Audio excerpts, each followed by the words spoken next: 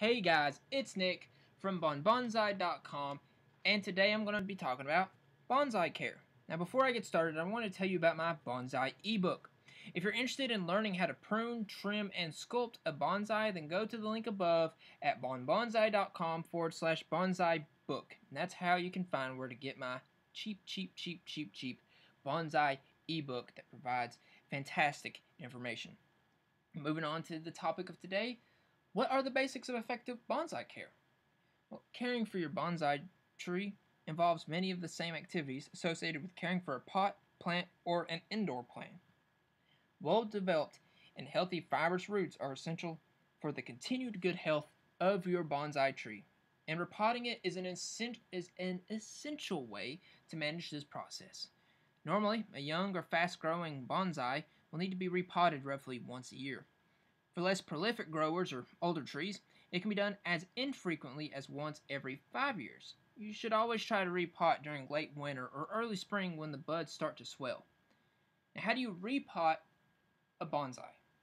The process of repotting a bonsai is one that you should take very seriously and follow these simple instructions.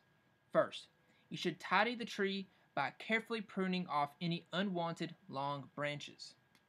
Also, make sure the tree has been under cover for a few weeks if it is an outdoor bonsai. This way the soil will be relatively dry. Once you remove the tree from its pot, you'll be able to see whether it really needs repotting. If it is root bound, then you should repot it. However, if there are another few inches of room so the roots can grow a little longer, then you can carefully replace the tree in its original pot and continue as normal. You should remove surface soil from the roots either by hand or by a nylon scrubbing brush. Brush away from the trunk and be careful not to damage any of the roots. Removing the loose soil will give the bonsai tree a healthier look and feel. Once you've removed most of the soil in this way, you can use a small fine bristled paintbrush to remove the soil stuck to the roots or that has collected in the roots. Use a bonsai fork to comb out the roots.